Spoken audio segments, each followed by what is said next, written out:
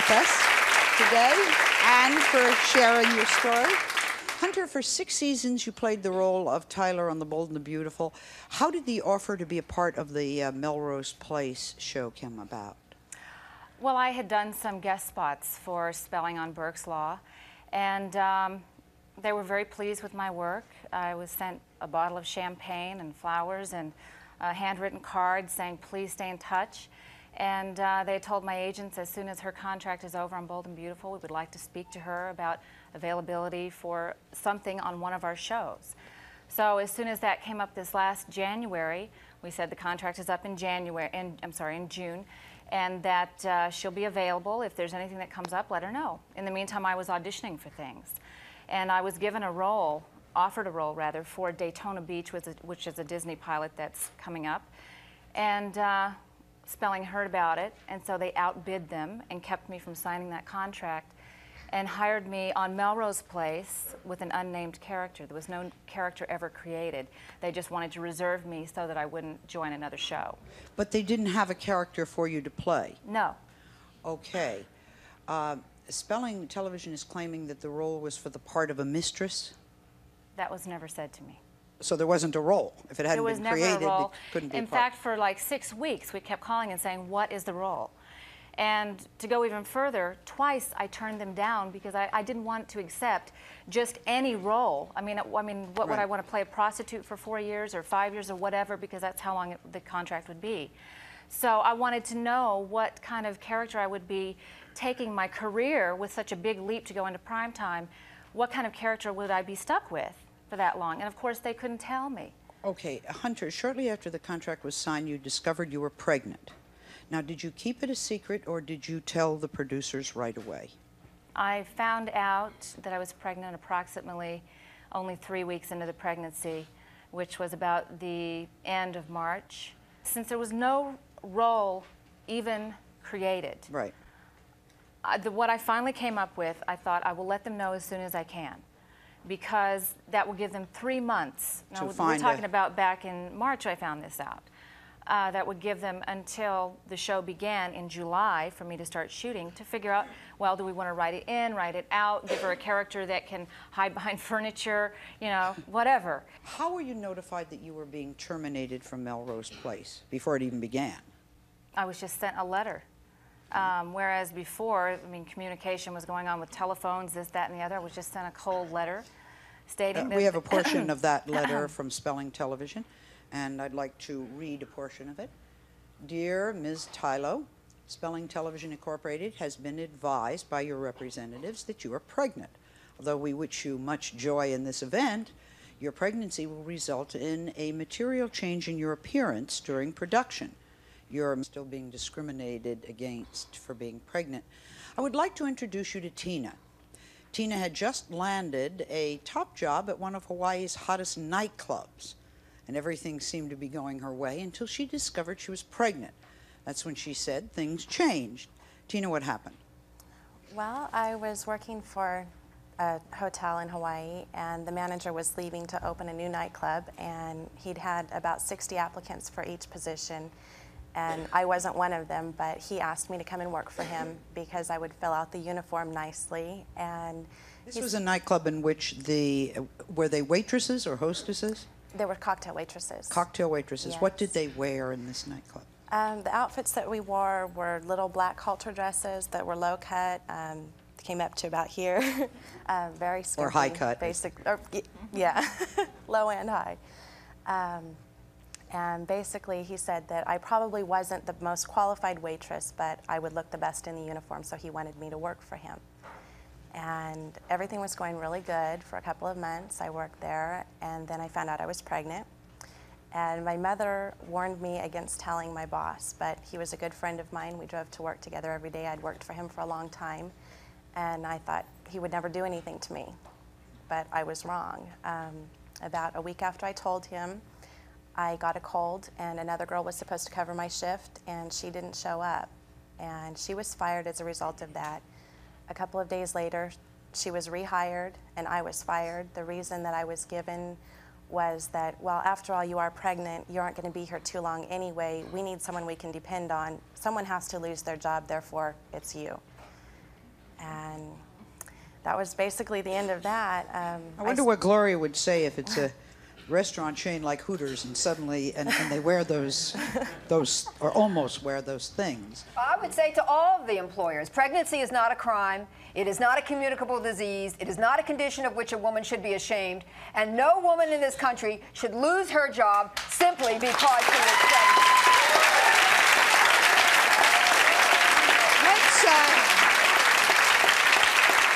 Let's meet Francine, if that's possible. Francine, what happened to you? Well, Sally, I was working for some doctors. I started their laboratory. I got it going. I got it started. And I was working there for a while, very hard for them. And I found out I was pregnant. I was really happy about it. And I went to tell them, and also to tell them that I would keep continuing to work for them. And the reaction I got was really not what I expected. It was, you betrayed us. How could you do this to us? And these were doctors. They used the word betrayed? Betrayed, yes. And they were not joking. They used the word betrayed. They used the word betrayed? Yes. How could you betray us like By this? getting We pregnant. needed you. And I said, but I'm still working for you. Oh, but you know, you have to go on maternity leave, and we have to find someone who's going to do your job, and you know, you have to doctor's appointments you're going to have to go to, and so forth. Yeah. So what happened? Well, I continued working for them, you know, and things were going along pretty good, okay, until they finally decided to hire somebody to replace me temporarily while I was supposed to be on maternity leave. And that's kind of when things started to go crazy. She decided, this girl, that she wanted my job, so she started lying and saying that I was, you know, coming in to work late, excuse me, and not doing my job, and they kind of took her word for it, and they locked me out of my office one day. They changed the locks on me so that I couldn't get into my office. And this is the point, Sally, is we have to start teaching employers a lesson. We have to start teaching them that they cannot punish the employees who get pregnant. They cannot economically punish them. They should not emotionally punish them. And the only way they're going to understand is when we file lawsuits against them and let them know that.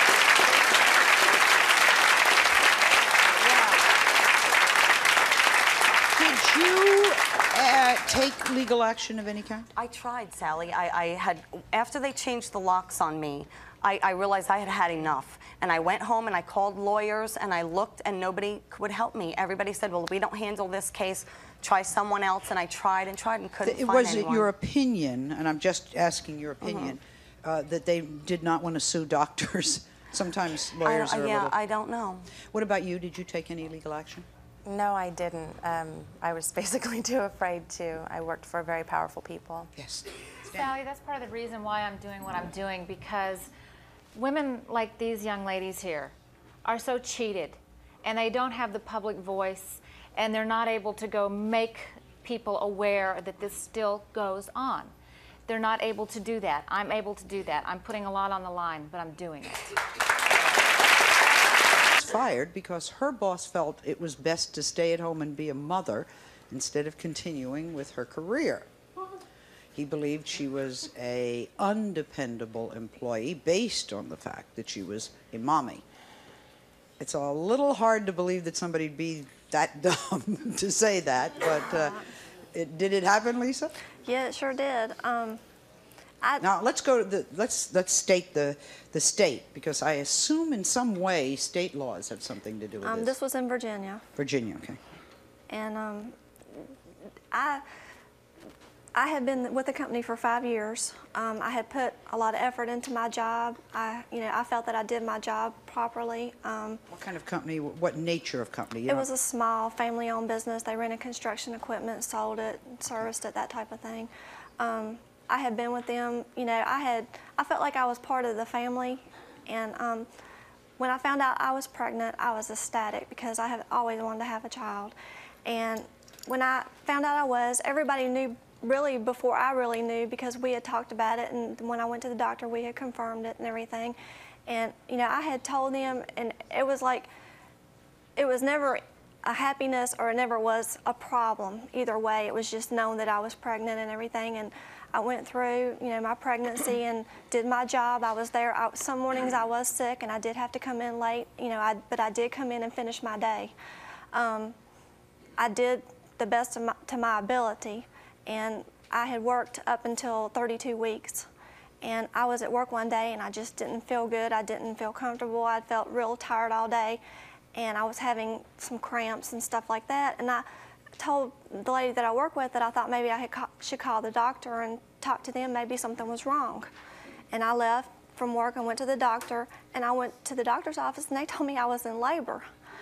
I mean, I just couldn't believe it. So they recommended bed rest, and that, with your pregnancy leave, became 11 weeks. Yes. Were you paid during those 11 weeks? No, I was not. You were not. What happened when you were ready to return to work? Well, when I went for my 6-week checkup and the doctor released me, he said it was okay to go back to work. That afternoon when I got home, I picked up the phone, I called him. I said, you know, I'm ready to come back to work. Would you prefer me to start on a Monday, or would you prefer me to start on the day that our pay period begins? And he hesitated and kind of questioned me about different things and everything. And I asked him, I said, is there a problem? You know, if there's a problem, tell me. And he said that he needed a dependable employee and that he did not feel that I would be dependable because I had a child, and if she got sick, that he would have to let me leave. And I just couldn't believe it. Let's go over that again. He did not think you could be dependable because children get sick. And I would have to leave and work. you would have to leave. Sally, see, that's exactly what the Civil Rights Act and the laws against pregnancy discrimination have been designed to prevent. That kind of sex stereotyping, the assumption that because women are going to be mothers, they're going to be undependable and they're not going to be able to do that job. That is not an assumption that is made about fathers. It shouldn't be made about mothers. That's right. And that is unlawful sex and pregnancy.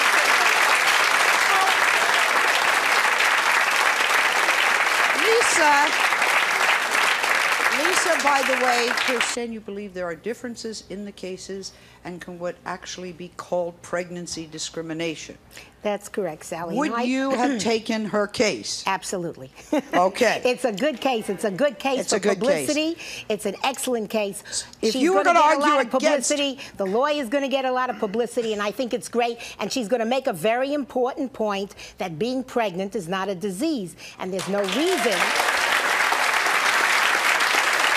There's no reason why you shouldn't be able to work if you're pregnant. But As is a matter this of fact, pregnancy discrimination? well, I'm not sure. I'm not sure whether we're going. I haven't seen the contract. Right. But before I answer that question, and I will, I'd like to say this, that I have 2 sons, and I worked as a trial attorney and handled cases right up until the time that I went into labor with each of my sons, and that was 35 and 40 years ago. So that you can do anything that you want to do when you're pregnant. The problem is, however, that if, and this is what we don't know in this case, if she was hired for a specific role, and we haven't seen the contract or the correspondence, if she was hired for a specific role, and if she was supposed to be the svelte mistress of someone on the show, I don't think that she can say that because she's pregnant, she's being discriminated against. Now, how this particular production company handled the firing, handled the contract, and will ultimately handle any settlement or lawsuit, I don't know. But I think in each of these cases, you've got different sorts of cases. For example, in the lady next to me, the fact that she's a mother doesn't mean she can't handle her job. The fact that she's pregnant doesn't mean she can't handle her job. She can work in the job that she was supposed to work at. But if she were a model and her body and her job depended we went from a cocktail waitress to 2 people who are living that big American dream. You were both fired? Yes, we were. Basically, because you were fired basically because your wife was pregnant. Yeah, I was terminated. Can you explain that? I was terminated 5 minutes after she was terminated. Without going into great detail, Sarah's, once she announced that she was pregnant, very soon after that she was terminated, and I was terminated right after that. We went from a dual income at one company to 0 in 1 day. On what grounds would they, what do you feel is their reason for terminating you because your wife was pregnant? Well, based on some things that we heard from other employees, they couldn't face me. Matter of fact, at the actual termination, person said that it would be best for all concerned if you were to let go right now. Did you hire a lawyer? Yes, we did. Did the research the lawyer did find that there was reason for this? Were there Well, other no. people fired because they were pregnant? Well, what happened is that we were courted by this company. We were living in Manhattan, and we were courted by this company. We wanted to move down to Virginia because I had family. And what we did is we were a vice president of sales. I was vice president of sales and marketing, and Scott was vice president of operations. For 1.5 years, we built that company. We got bonuses. We had increases, and they knew that we eventually wanted to start a family. I was tested for rubella, and I did not have enough antibodies in my system, so I had to get a vaccination. To build up those antibodies, I would have to be, for 3 months, try not to conceive. When they found out that that was going on, they basically said they wanted me to hire a manager and clone myself. After I had conceived in September, they said they wanted me to expedite the training. Once I conceived, I told them that I was pregnant, and 2 weeks before Thanksgiving, they terminated me. 5 minutes later, they walked in and they terminated Scott. Did you sue? Yes, we did sue, and it turns out that For me, it underscores the importance of doing your homework about your company and also keeping a paper trail about yourself, because I think one of the things is that we have a tendency when we get pregnant, we're so happy. I mean, it's such a great experience. You're so excited, and if you have a good relationship with your boss, you want to run in there and tell him, don't do that. Don't do it. My advice would be wait at least until after your first trimester, and even at that point, what you should be doing all along the way is keeping track of how you're doing and keep your own records and get that feedback. If your annual review isn't going to be for a few months, make sure you get it before you tell them you're pregnant so that you have on record what a great job you're doing, and that fact That'll is prove Gloria's point for all the bosses out there. Yeah. What steps can you take if you're terminated for what you believe is a result of being pregnant? Well, you know, I think that one of the things Gloria's pointed out, Cecile, is that you have to, I mean, if you can't afford to get an attorney, you should get some counsel, because it's really worth even just a consultation. The EEOC is the place to go if you're going to file a complaint, and in fact, they will review your case and decide whether, and sometimes they will negotiate for you. I mean, very often an employer really doesn't want to go into a, I mean, they would like to settle. I think, you know, the question that came up before is, then do you want to go back and work for that company if they get you reinstated? But you should take some action. I think when you get fired, and in fact, before you do that, try to maintain your cool. This is really hard, obviously. That's what it is. But I think a lot of people, they're so shocked. And then when you need to be clear-headed and you need to know, why are you fired?